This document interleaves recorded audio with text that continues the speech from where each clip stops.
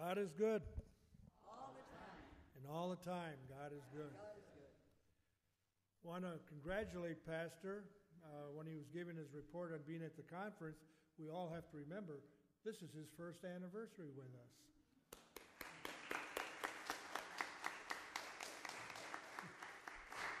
You didn't mention you have been appointed for another year here.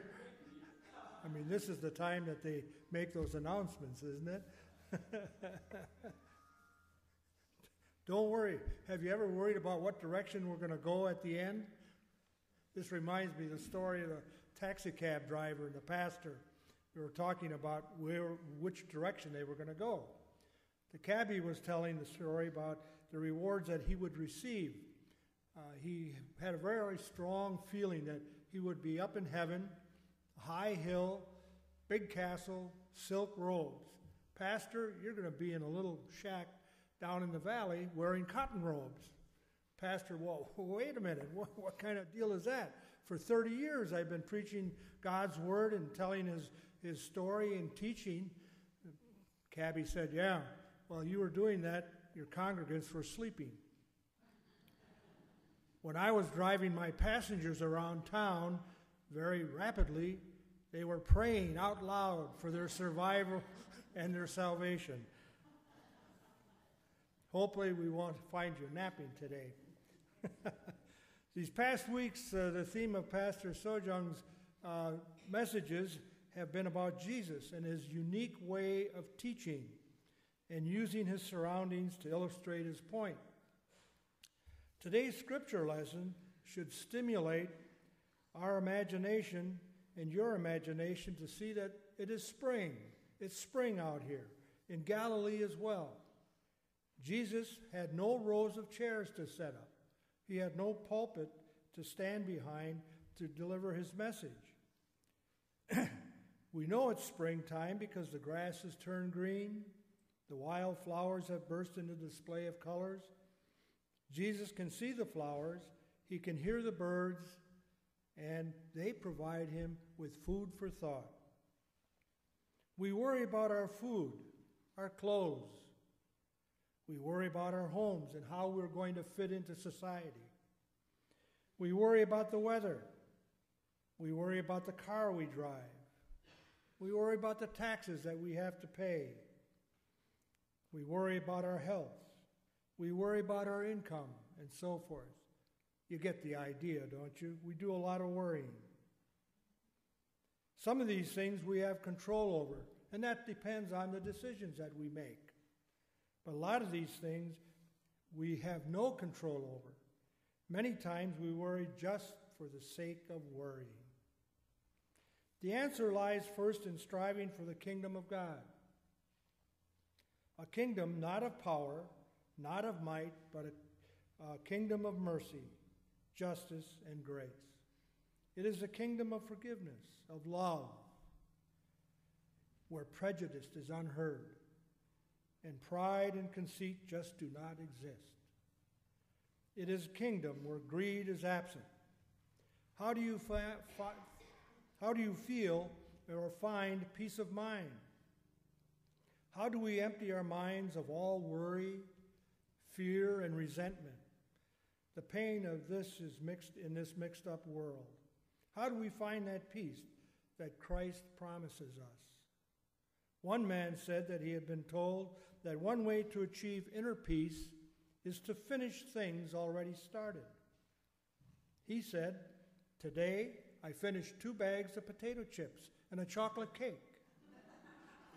It gave me some temporary peace and helped me to relieve some stress, but not my waistline." But when Christ shows up, he gives us peace. The point here is that when Christ comes into your life, he gives you peace.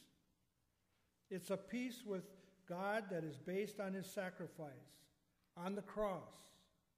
The prophet Isaiah declares in Isaiah 26:3, "Thou wilt keep you in perfect peace, whose mind is stayed on these, because your trust is in thee." He gives us peace. He gives us power. He gives us lasting purpose, and he gives us grace. To this our purpose, we are to be the mouth to speak for Jesus, feet to run his errands, hands to do the work of Jesus, and a heart to love Jesus. But we are forgetting God's role in our lives, in our role in depending on God. Henry Ford once said, and I quote, "I believe God is managing affairs and that he doesn't need any advice from me. Everything will work out to the best in the end. So with God in charge, what is there to worry about?" Unquote. We worry about things in our lives we cannot see. It was Julius Caesar who said, "As a rule, men worry more about what they can't see than what they can see."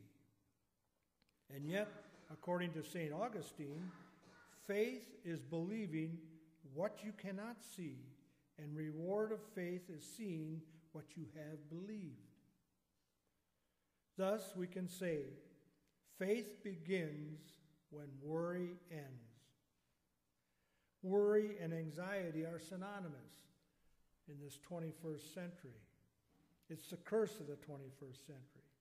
Remember that old Broadway stage line by George Asaph? Quote, "What's the use of worrying? It never was worthwhile. So pack up your kit bag and smile, smile, smile."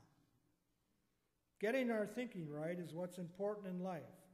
After all, both John the Baptist and Jesus began their preaching ministries with the word repent. What does it mean to repent?